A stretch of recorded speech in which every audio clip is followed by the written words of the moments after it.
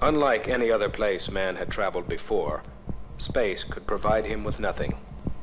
It is a vacuum, devoid of every element needed for life. To send man into this nothingness, to protect him, it was first necessary to define him. What is the human machine? How does it function? What is the nature of its nervous system? Its respiration? Its circulation? Digestion? Sight? Hearing? Balance? Its endurance?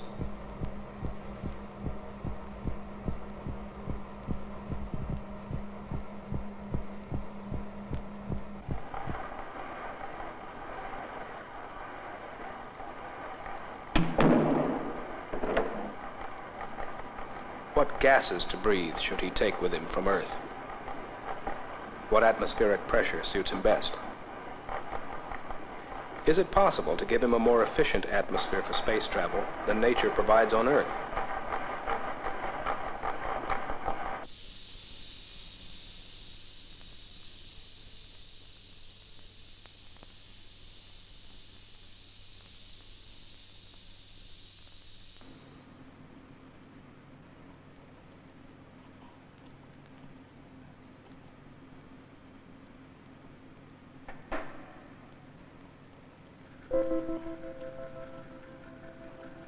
The moon is 250 degrees hot in sunlight and 240 degrees below zero in the middle of its night.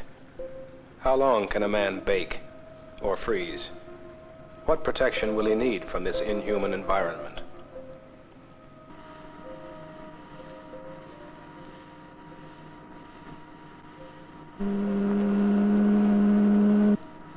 What strains will the heart take when the pressure of gravity is removed from the limbs?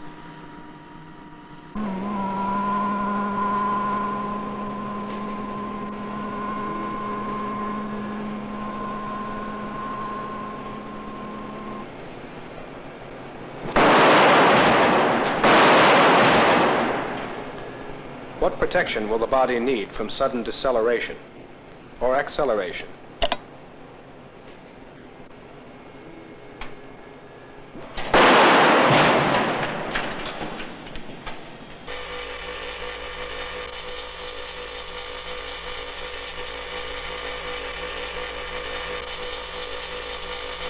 Man's sense of direction, speed, and balance are easily fooled. Can his mind be trained to ignore false signals from his senses?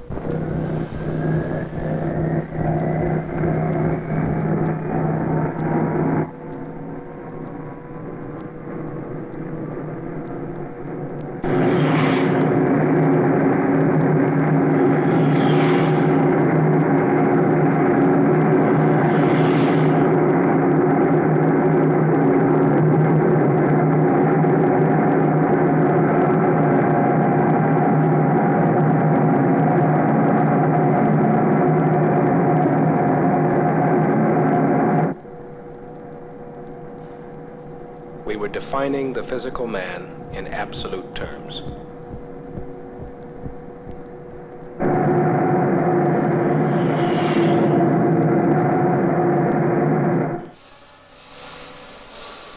Once we knew man's limitations, we could build him an artificial environment for space travel.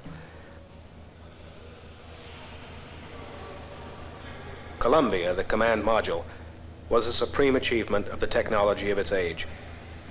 It was a mini-planet, complete with its own environmental control system, telecommunications, electrical power, guidance, navigation, stabilization, propulsion, reaction control. It provided hot and cold water and removed carbon dioxide from the air. 3 men could live here for more than a week. Eat, work, sleep, shave, exercise, and listen to music.